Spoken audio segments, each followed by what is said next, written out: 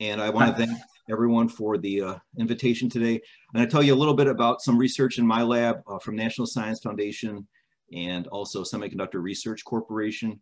My laboratory studies the intersection of circuits with computer architecture, looking at also using new devices. So my talk today is going to talk about a new type of device called probabilistic bit. This happens to be a spintronic device, and it has a tunable threshold, a tunable sigmoid function. So I'll start off with just a little introduction for motivation. And the way I thought to do this, just give some weaknesses of current technologies. We know Moore's law keeps going, and it surprised everyone in the field, even at all levels, from device manufacturer to computer architects to software engineers. But we are reaching, and this has happened before, some physical limits. So what is interesting is to look at new opportunities for energy harvest powered Internet of Things. Can we use new devices? Can we come up with some new paradigms of computation? And one of the key challenges is to reduce leakage power and dynamic energy consumption. So that's something that has become larger component as we continue to shrink transistors. Also, soft error immunity at the nanoscale is a concern as we shrink devices. Obviously, there's less play, there's more impact of process variation. How can we make computation also be robust to intermittency in the power source? So if we want to, we see some similar research going on in our college that I'm very excited about about moving intelligence to the edge of the cloud. And the idea that I will leave with you today is a very interesting one that I heard from HP at a panel. Is today a lot of the data ends up at some point in the cloud, and we crunch it up there. But that is changing, and within the next few years, a lot of the data will never leave the edge of the network. So we'd like to push intelligence towards the edge. How can we do that? So end of CMOS scaling roadmap, I already mentioned that, okay? So new computing paradigms can get us further.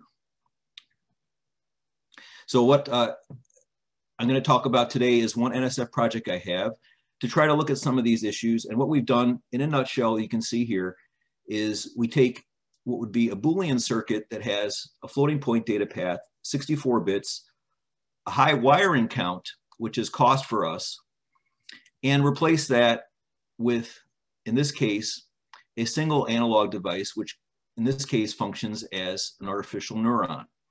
So I've had a chance to collaborate with so many of you on campus over many years in different projects, neural networks in different phases, parallel processing of neural networks, neural network architectures. So what this project is looking at in particular is at the device level using a new device that can do some computation in analog. Whenever we go to analog, we always have this trade-off of wire count versus precision or accuracy. However, neural networks are intrinsically, I won't say immune to noise, but can adapt to noise and learn around some of these. And we have some results that show that. We're also trying to reduce the area, so this can fit in an IoT Internet of Things device that can be very inexpensive and low footprint. So one of our products, if you probably are ECE or CS interested to work in the space, we have a simulation framework that's available. You guys can download that, and we have it also on NanoHub. So the way that this works, I just want to provide one technical slide to show an actual circuit. So we have both driver circuit weights, which correspond to our synaptic behavior, activation function, which is the thresholding, and there is some electrical bias that we have to provide.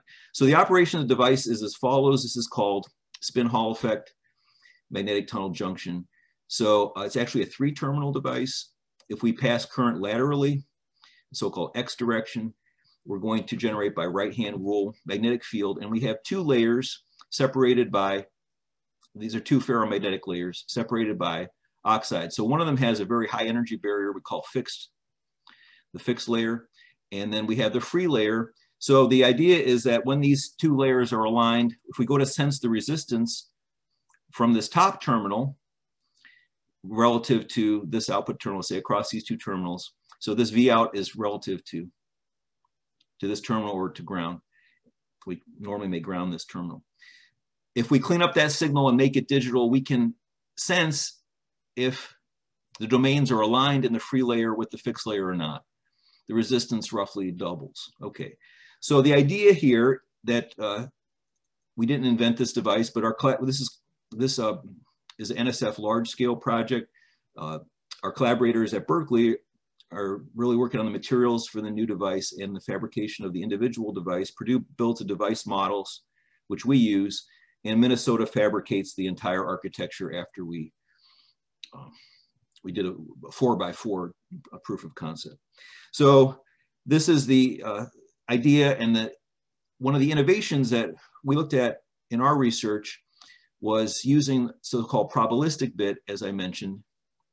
The probabilistic bit there's a couple of ways to reduce the energy barrier. One way is to have a circular as possible shaped magnet.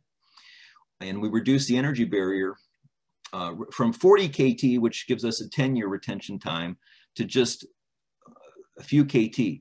And the idea is that there's other ways you can do this as well. But the idea is that we can then tune the switching behavior electrically. And this biasing operation allows us to shift the operating point of the sigmoid without fetching bits from memory, without fetching instructions, without 64 wires in a double floating point word. So the idea here is to look at using new devices in new ways and try to minimize energy consumption because we have fewer transistor switching. Now transistors, I'm gonna leave with a couple of, I have more slides I'm not gonna go due to time, but I'll leave you with a couple of things. What we do with this circuit, then we'll, for example, here would be the first level, the MNIST database. We're doing some handwritten digit recognition. So these can be used either isomorphically or iteratively. And the input pattern is applied, and we're looking to recognize the output digit, for example. This is the very simplest case that I give you, for example. Some of the metrics that we assess our work, right, is the energy per neuron, the area per neuron, and those are things that we're trying to optimize. We perform pretty well to some previous approaches. A lot of those were binary, but it's not necessary to have that precision for some of these applications. So I'm going to leave you with that technically, and just recap with the type of work that I would love to collaborate with more people on campus, as well as outside of campus. As I mentioned here, what my lab mainly works at is the circuit layer and the architecture layer, and applying the benchmarks and evolving the circuit to a range of behaviors. But we rely on other groups. If you're someone that works in devices, if you're someone that works in fabrication and would like to team with my lab to fabricate one of these prototypes, that would be wonderful. So the kind of current work that we're doing is beyond the spin Hall effect, magnetic tunnel junction, to look at using magnetic magnetoelectric effect. And the main benefit here is we have voltage-based switching. It's going to have a much better energy profile for writing. So write is the big energy cost here. Once we have the network trained, this can be very efficient in terms of energy, but there is a fairly big write cost for these spintronic devices. So I'll end with that.